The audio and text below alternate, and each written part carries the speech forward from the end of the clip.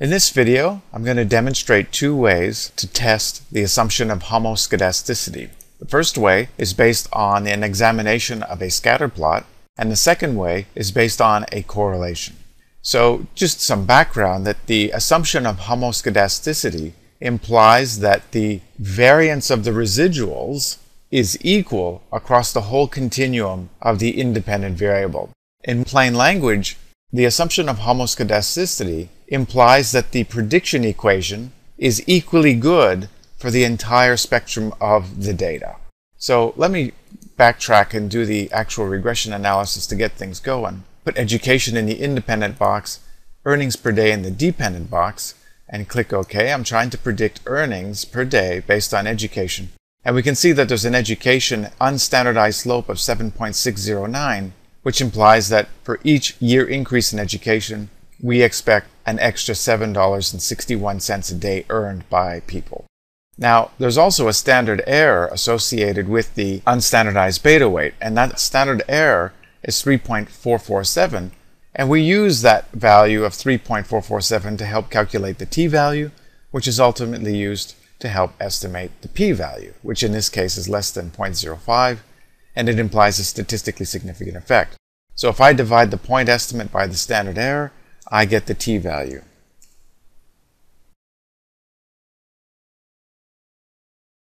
.207.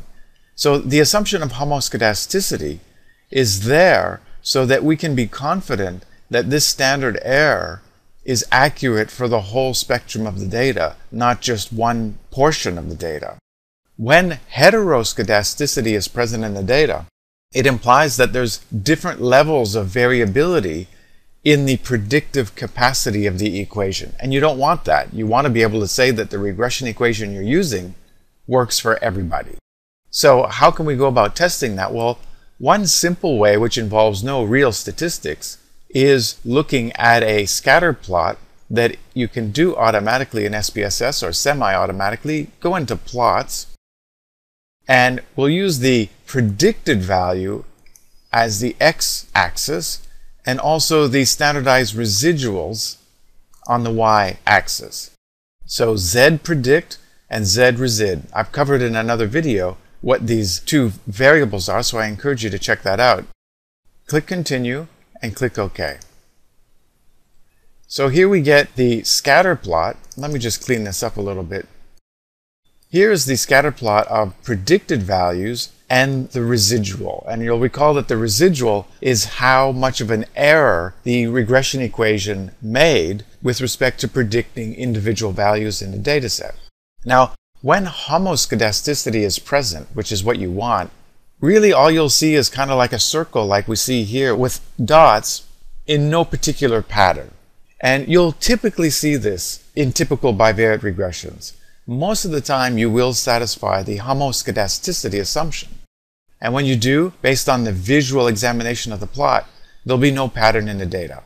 Now, as I mentioned in the textbook, just trying to look for a pattern in the data is a bit of an art rather than a science.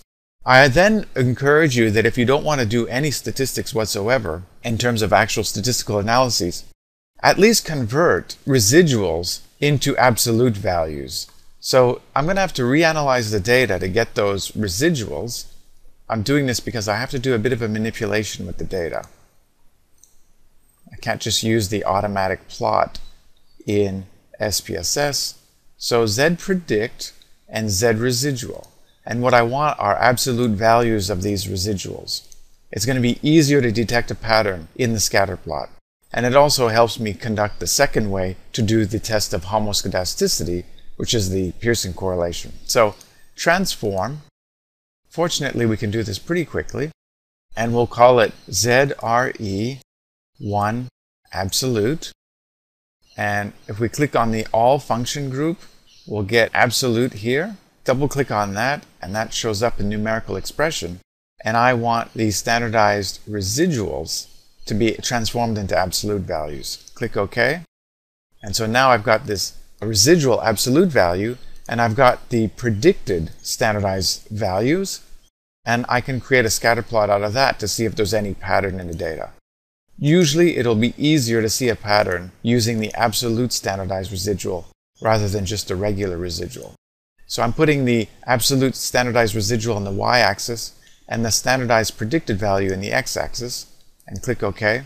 And I still don't see any pattern in the data. So what you'll see is some kind of pattern. To be honest, it depends on the type of heteroscedasticity that will reveal a particular type of pattern in the data, but overall it's a bit of a bird's nest. There's not really anything going on here. Now again, it's an art rather than a science to try to argue whether something's going on in a pattern of data, and that's why I argue in the textbook.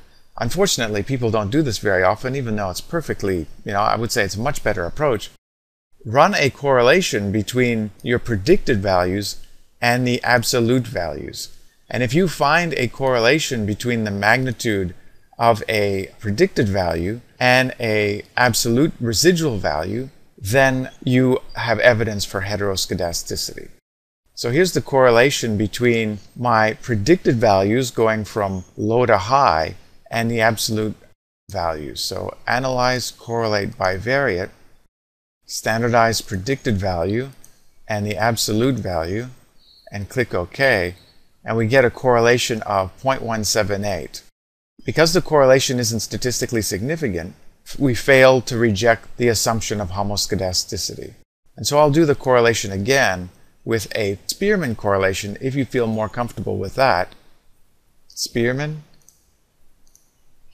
and it's still 0.156. So because the correlation is non-significant between the predicted values and the standardized absolute values, we can say that the assumption of homoscedasticity has been satisfied. And also, if you want to use the more artful technique rather than fully scientific, you can look at the scatter plot of standardized predicted and absolute standardized residuals and say, well, look, there's no pattern in the scatter plot. Therefore, I can assume that the prediction equation is working equally well across the whole spectrum of the data, from low scores on the X value to high scores on the X value. And that means from low levels of education to high levels of education, the prediction equation is working equally well